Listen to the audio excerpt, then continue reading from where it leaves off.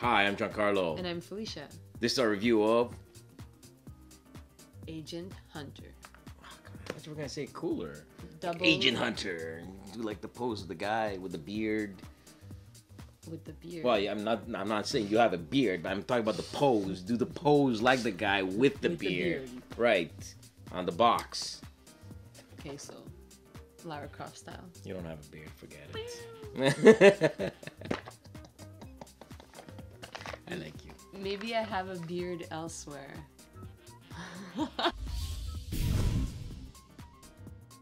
In Agent Hunter, players are trying to capture 3 enemy safe houses. In the box, you'll get 2 deck of cards, the blue and the red. You'll also get 5 red tokens and 5 blue tokens, and each card will be numbered from 0 to 9. The game ends when all 3 bases of a player have been captured.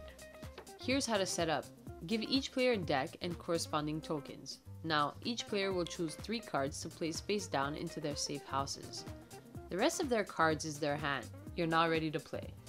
On your turn, you must attack one of the opponent's safe house using one of 2 actions, or switch an agent from your safe house with one from your hand. You can attack a safe house from your hand. To do so, you simply show a card from your hand and choose a safe house. The safe house controller will look at the card secretly and tell the player if the number is higher or lower. The card you revealed goes back to the hand, but now you have more info on that safe house. If your card is the same as the safe house card, then you won that safe house and both cards are placed face up. Another type of attack you can do is from house to house. Same concept, but this time if you miss and do not have the same number, your safe house is automatically won over by the opponent. So make sure you know what you're doing before you declare war between safe house. If you do not wish to attack a safe house, you can trade one of your agents from your safe house with one from your hand.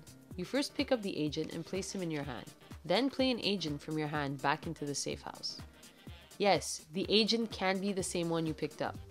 When you do this though, you must place a token under that safe house. You only have 5 tokens, so you can only switch 5 times in one game. See where this game is going? It's a bluffing, luck, and memory style game. So as you play agents on each other and swap agents around, eventually all 3 safe houses of a player will be captured.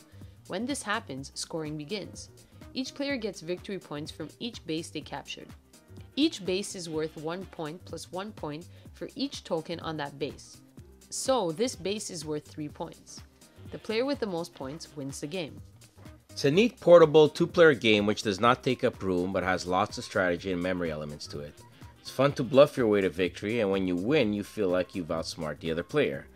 Yes, sometimes you will actually score a lucky hit on a base, but mostly it's good bluffing and cunning memory that will give you the winning edge. The artwork is really cool and gives it that spy feel, but the production quality is lacking. They should have used better cardstock for each card, because once a card is slightly damaged, it ruins the entire game unless you buy sleeves. So in a game like this, they should have made sure that the cards were playable and durable.